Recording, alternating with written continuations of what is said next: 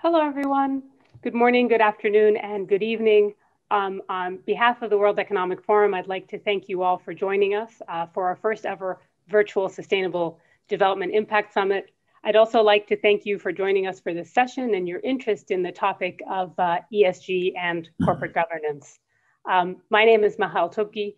I head the investors industries here at the forum. I also lead our work on the platform of shaping the future of investing.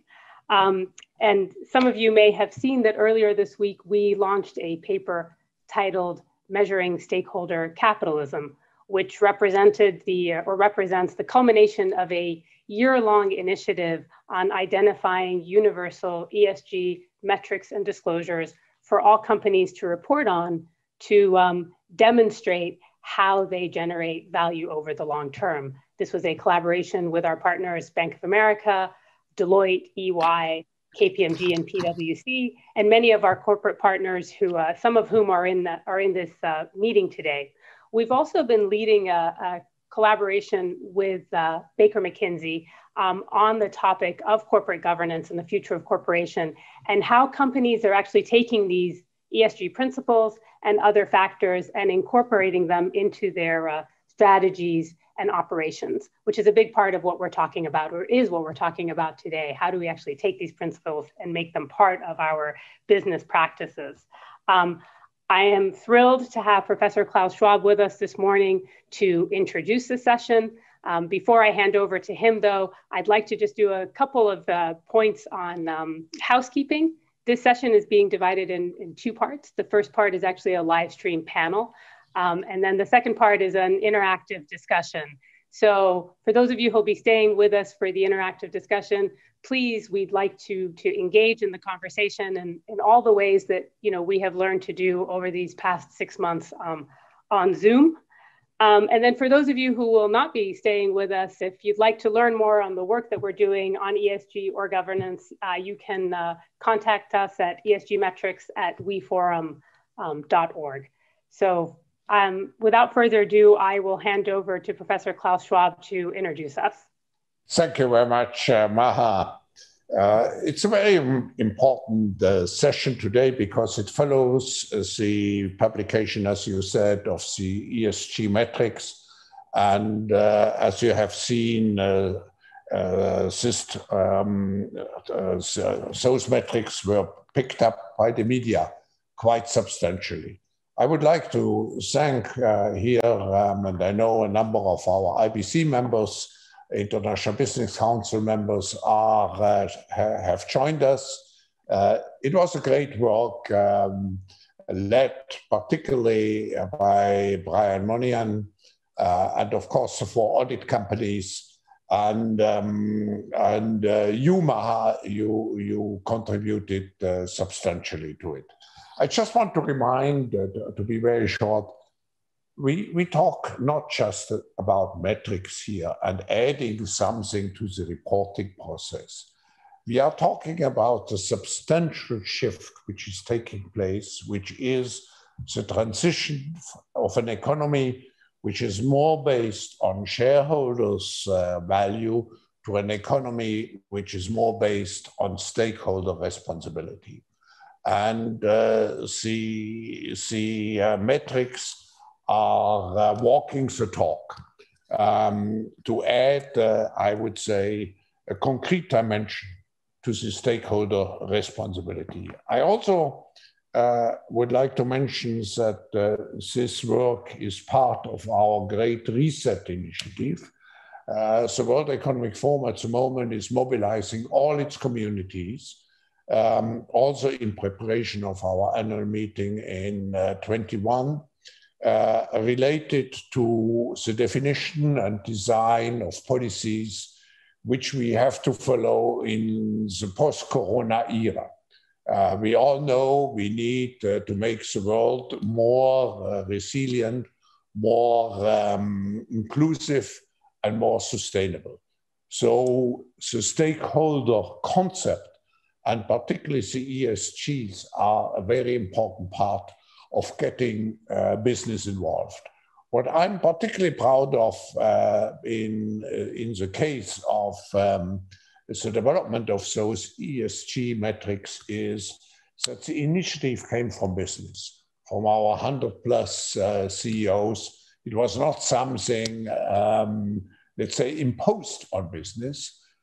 Business itself took on the responsibility to define how could the reporting process and the measuring process and the reporting process structured in a way which gives better impression to stakeholder responsibility. Thank you, and I would like now to pass on the responsibility for our discussion to you, Beatriz. So the floor is yours. Thank you very much, Klaus. I'm delighted to be here with all of you today and to add my welcome to all participants to the session. I'm thrilled to have 4 wonderful speakers with me today who have kindly agreed to share their insights with us. I'll briefly introduce them. Manvinder, Vindy, Singh Banga, who's a senior partner at Clayton, Dubilier and Rice. Julie Kitcher, who's executive VP at Airbus. Geraldine Matchett, who's co-CEO Royal DSM. And Amy Weaver, President and Chief Legal Officer at Salesforce. So as Klaus has said, we've all been hearing the ESG drumbeat that has risen into boardrooms across our global village. What were once minority voices then turned into market voices. What we are seeing now is that these voices have become market forces. Profit and purpose can be bedfellows. Engaging with your stakeholders is good for business. Measuring and reporting the impacts of stakeholder engagement in a common language and to global standards has become an imperative. You've just heard about progress in this regard announced earlier this week. In this session, we would like to discuss what good stakeholder governance might look like, how boards can ensure that they bring the voice of planet and of society, that is customers, suppliers, employees, communities, right into the boardroom. How can these forces inform a company's purpose and strategy, ensure effective decision-making across the organization? How can shareholder and company interactions become centered on long-term value creation? The need to answer all these how questions has become more urgent as a result of the pandemic. We can all sense that ESG, the importance of taking into account the voice of stakeholders, is not a one-night wonder. The session is divided into 3 parts: a panel to discuss practical approaches to stakeholder governance. Then we will break out into Zoom rooms to share and discuss the stakeholder governance journey in organizations, and then we will regroup and discuss what we learned. But first, we would like to conduct a quick poll to get a sense where the room feels their organization is in the stakeholder governance maturity pathway. So if I could call up the poll, what we would like to ask you is, how would you describe your organization's adoption of stakeholder governance and ESG metrics? Is it ad hoc? Is it functionally driven? Is it strategically driven? Or is it culturally driven? And imagine a curve going upwards on each of those. So if you could quickly submit your answers, that would be great. Let's see where we come out.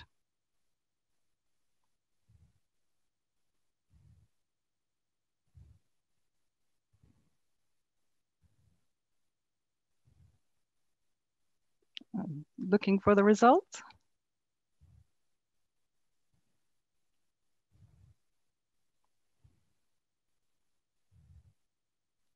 Maybe it was a difficult question.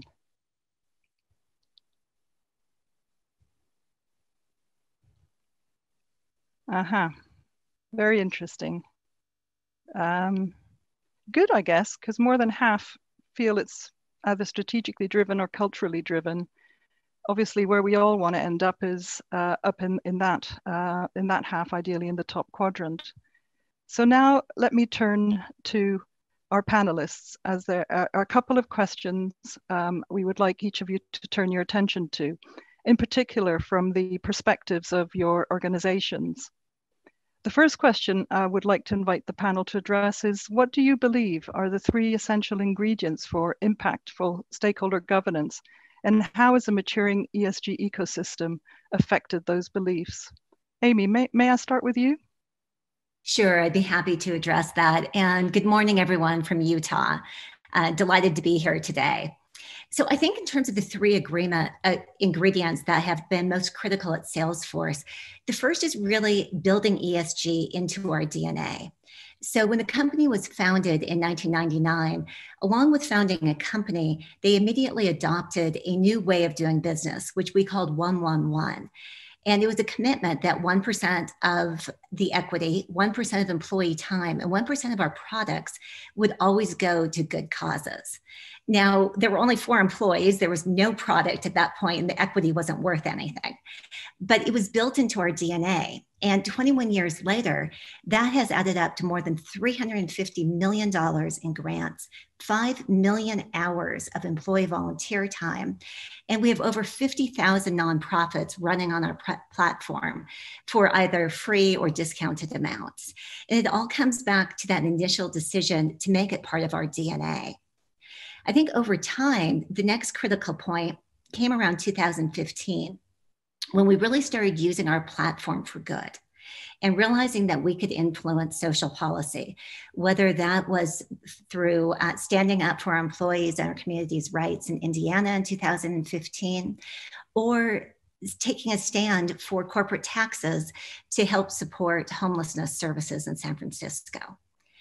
More recently, we started holding ourselves accountable by filing key performance indicators in our SEC filings and also publishing a stakeholder impact report. I was very excited to see the World Economic Forum endorsing new standards, which I think is going to make it easier for all companies to hold themselves accountable as well.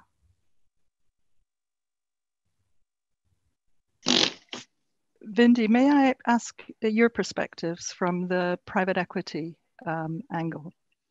Certainly. Good afternoon, everybody from London. Delighted to be here. What are the 3 things that are absolutely crucial?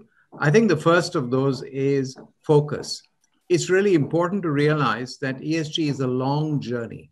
The issues involved are very complex, many parties involved, and they require a lot of commitment and consistent effort to drive positive change.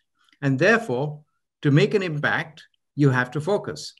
And the leadership will need to think about the handful of things they're going to pick, because actually everything, the long list looks great. You want to do everything, but you've got to pick the few things that are really going to drive value for your particular company.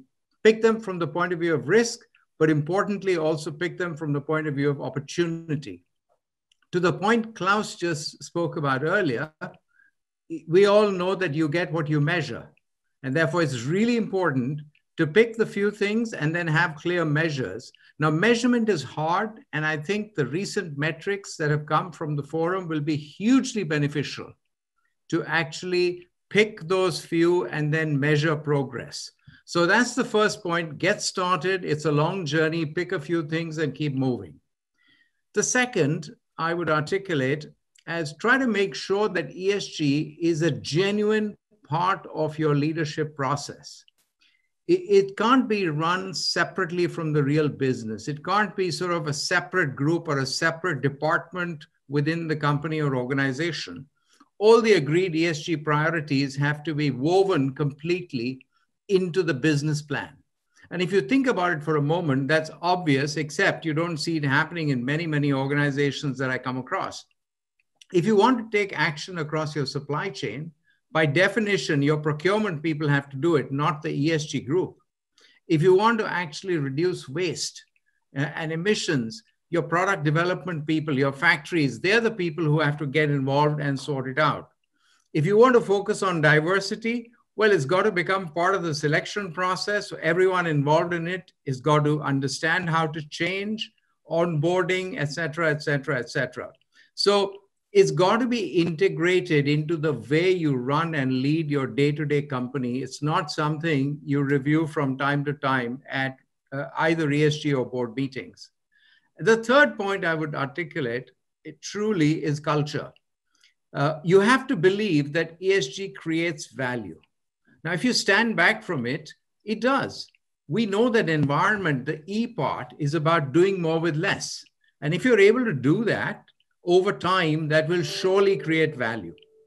As far as S, the whole point about stakeholders, we know that if your employee is actually happier, that person's going to be more productive. If the employee force is healthier, they're going to be more productive.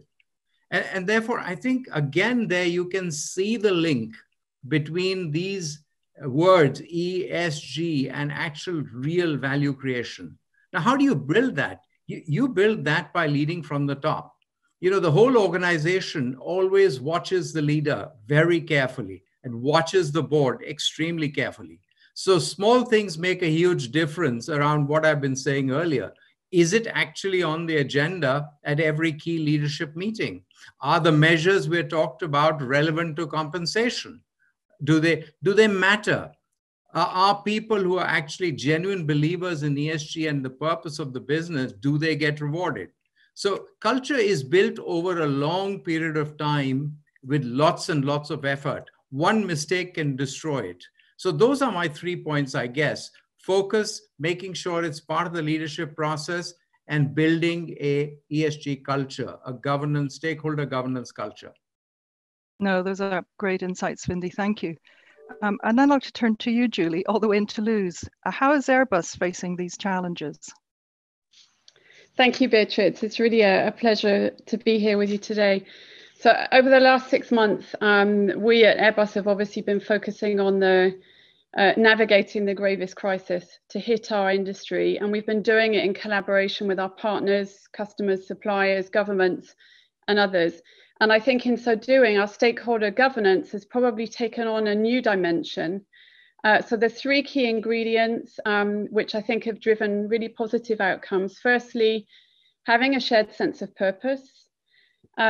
Actually, I believe we're very fortunate to have defined our company purpose ahead of the crisis. It's given us a North Star and an opportunity to pull together all towards that North Star and focus on what's really important, focus the key priorities for us as a company, and the role that we play in society, and it has ESG at the core. And I think especially in times of an industry standstill with confinements and travel restrictions, there's really been no better vector than to strengthen our ties across the board via that purpose.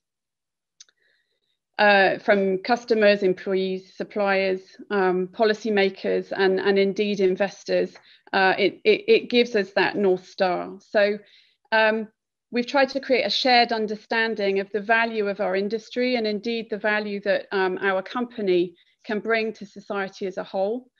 So our purpose is to pioneer sustainable aerospace for a safe and united world.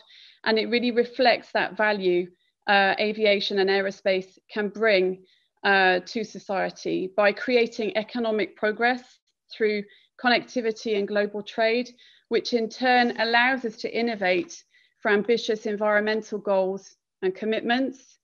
It brings social progress through connecting people, cultures.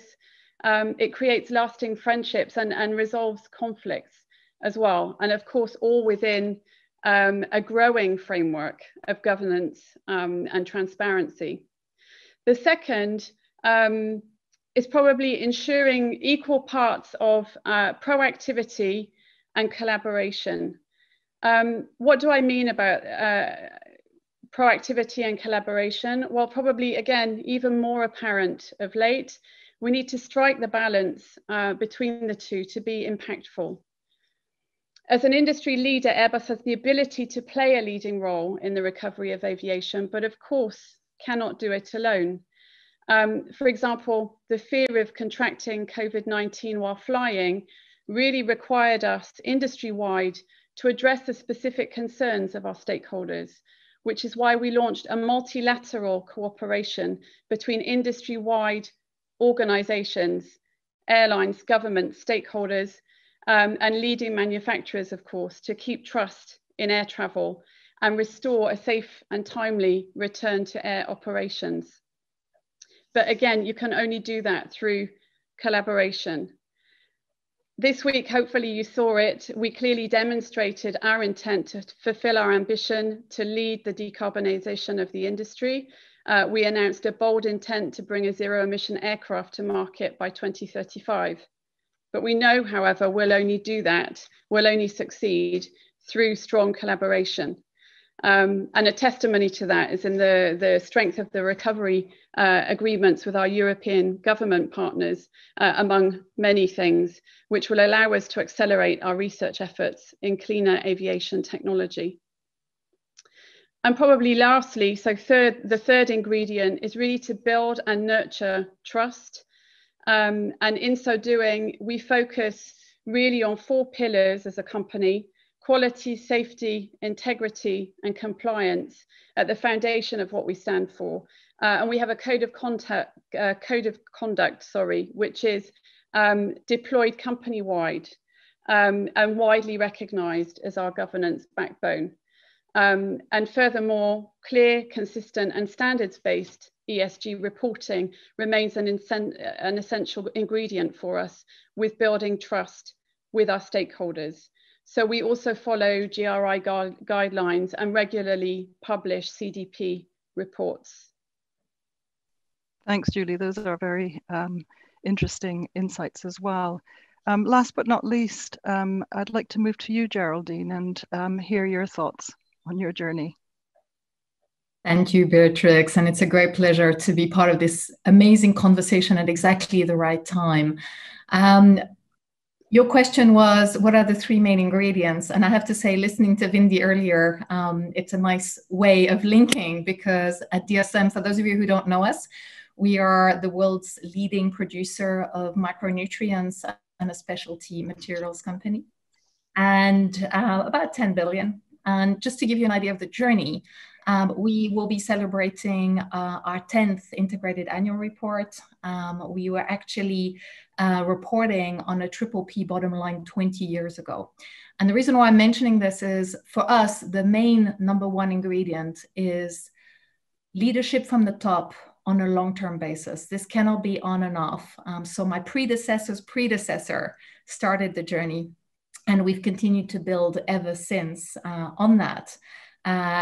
Going all the way to having our remuneration being 50% linked to ESG and 50% financials. And when we introduced that in 2009, so this was not a new thing, it made the first page of the Financial Times. Now I'm glad that today things have moved on, but I think my message is, as Vindy was saying, get started, but you have to be consistent, and it does take time. So that would be the first ingredient. The second one is actually trust and transparency. So we've been a listed company for 30 years. We have more than 100-year history as a company, but being listed, of course, you learn to earn the trust of your shareholders, but you also need to earn the trust of your stakeholders. Now, we are a Dutch listed company, so our articles of incorporation actually require us to take care of all stakeholders, and that is now reflected in the way that we run the business. And it is absolutely true, you need to embed it in everything that you do. Partly when I mean trust, it does mean reporting in a consistent, coherent way, and if possible, get reasonable assurance on the quality of your ESG reporting, and the same way as you would have the quality of your financial reporting being validated. So that's the other big component. And if I link to that, the third one, unfortunately, isn't in place yet. Although I do believe, thanks to the World Economic Forum, amongst others, we're making progress. And that is about having an agreed framework of reporting. Now, we've been very involved with the IBC and others to try and help a convergence around the right reporting matrices.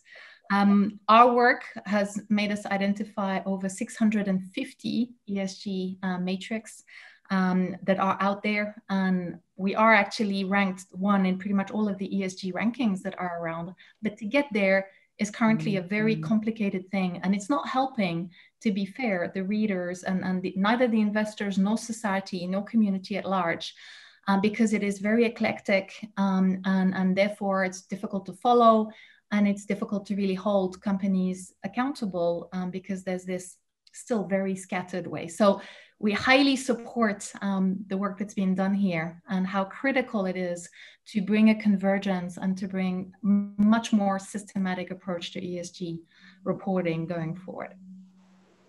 Thank you so much, Geraldine. Also some great insights. I've heard comments like in DNA, integrated culture, belief that ESG creates value, prioritize, create a shared understanding, industry-wide cooperation, that was great, trust, transparency, a leadership for the long term, also tied with remuneration and appropriate incentives. A lot of good pointers there.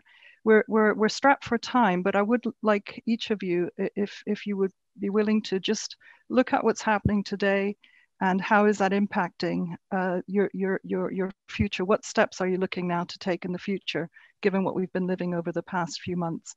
Amy, could we kick off with you again? Sure. I think because the focus on stakeholder governance has been so built into our DNA from day one, the recent pandemic and different changes now haven't really shifted our course. But I think what this year has done is really reinforced stakeholder theory. It's shown that our communities and our companies, there's a blurred line. Companies don't operate in a vacuum.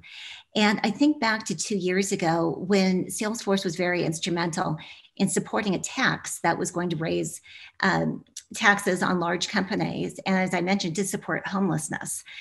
Now, at that time, we were constantly asked, what does a software company, why do we care about homelessness in our city? And I think the answer is even more clear today. We're not in a vacuum. Strong cities, strong communities, strong public education, that benefits all of us, and it leads to a strong company, and particularly one that is going to be sustainable and ethical over the long term. All of this comes back to us, and that leads to a stronger company. Thanks so much, Amy. I've got a minute for each of you. You're all doing great, keeping to your time. So Vindy, what are you thinking you'll be changing or doing looking into the future? I'd say this, all of us, whether we're in the public markets or my side, for example, private markets, we're all owners of assets and companies. And this is not something that's only relevant for the public markets. There's often a misconception in private equity firms that we are transient owners and therefore how can we really have an effect on ESG? And I would just like to use this moment to say that I certainly don't believe in that. Our firm doesn't believe in that. We believe that even if we are transient owners, we pick up companies and we make material changes to them in their growth, in their cost structure, in their margin, and we can do exactly the same with their ESG metrics. We can inherit companies at a particular stage of ESG governance, and when we leave them at a much better place. And I think that's the opportunity for private capital. Incidentally, the private capital in the world today is over 5 trillion, and it turns over every 5 years. So you can imagine the rolling impact that private capital can have on multiple companies as an engine for change.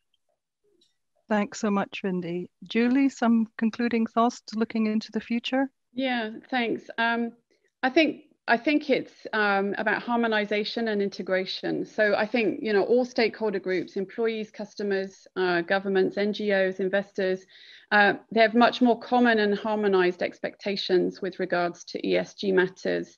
And so that also helps, with them being really embedded in metrics rather than an overlay on top. And I think it helps to really align with respect to decision making, integrating sustainability into the overall company strategy and management of the company. And so that helps with the acceleration. I mean, on our side, we've now created a dedicated sustainability committee at the board of directors level. Like I said, I think we see the convergence now of financial and ESG performance. And to give a concrete example, we've also embedded sustainability targets and objectives within our top company performance objectives now. And that really helps to focus the mind and energy and create a culture of ESG throughout the company and a better understanding of our external stakeholders as to who we represent as a company. So market forces clearly at play from every direction. Geraldine, we've got literally 30, 40 seconds left, but I don't want to leave you out. No, I will make it short. What the crisis has shown for us and for the whole world is that basically we need nature to survive.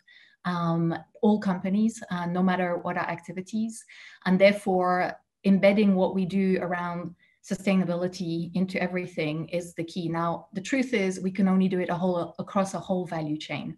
And what I would really like to see is a convergence on the matrices, not for the sake of it, not because it's a better way of looking at a company, but it is also a much better way at connecting all of the different players across a value chain. And in our case, the food systems is in crisis. It's only through an ESG coordinated approach that we will truly be able to improve an end-to-end system like the food systems.